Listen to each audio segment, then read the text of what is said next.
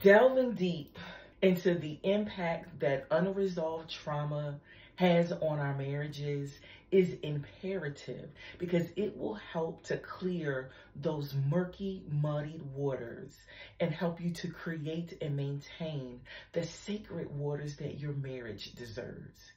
See, within the first 9 years of our marriage, unresolved trauma was made up about 50% of our problems.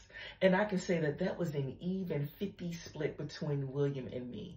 Like 25% of his issues and 25% of my issues showed up and showed out. Now for me, my unresolved trauma impacted 3 main areas of our marriage. One in the business area.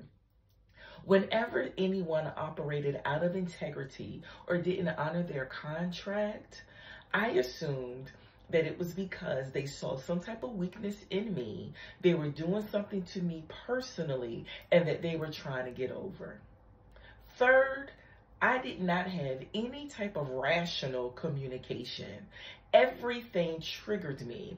And William told me that living with me, at least for the first 5 years of marriage, was like living on a landmine. He never knew when he was going to step on a bomb and say the wrong thing. And then thirdly, the unresolved trauma in my life created like this leaky bucket syndrome.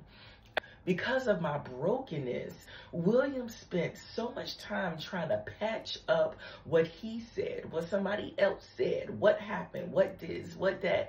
And I remember him saying to me, especially at night, and I'm going over my mind, what happened throughout the day and what people said and what people did. And he was just like, I don't want people in my bedroom.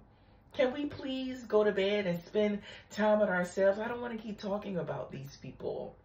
And so I just really want us to get to the point where we look at ourselves, that there is radical acceptance so we can see what's going on in our lives. And if we have unresolved trauma, just know that that is going to muddy the waters of your relationship.